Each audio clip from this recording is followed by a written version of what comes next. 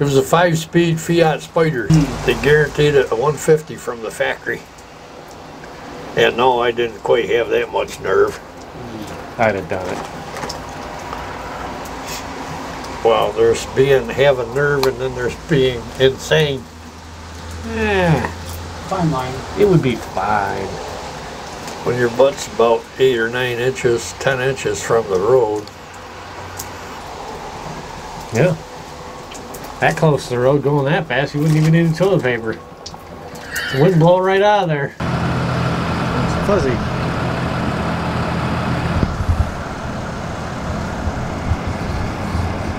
...2019 Ram 3500 5th Gen Cummins diesel.